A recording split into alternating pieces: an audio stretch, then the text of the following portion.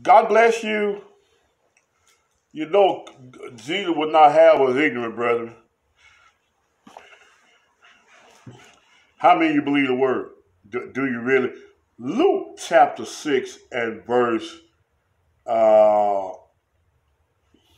put my glasses on. We just got through doing the morning's broadcast. This is Sunday morning. Luke said, and we came across this and we were teaching. Luke chapter 6 and verse 40. Let's start with 39. And he spake a parable unto them. Can the blind lead the blind? Shall not they both fall in a ditch?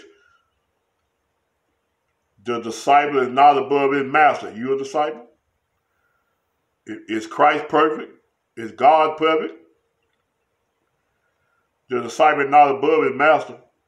But every man that is perfect shall be as his master.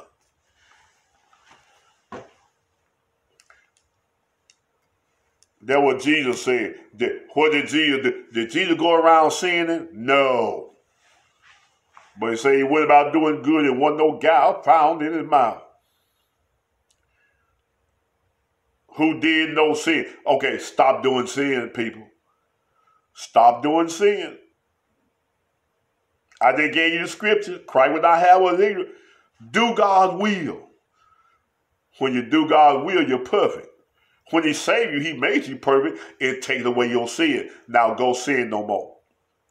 Go about doing his will and be perfect. I just gave you scripture. Thank you for this.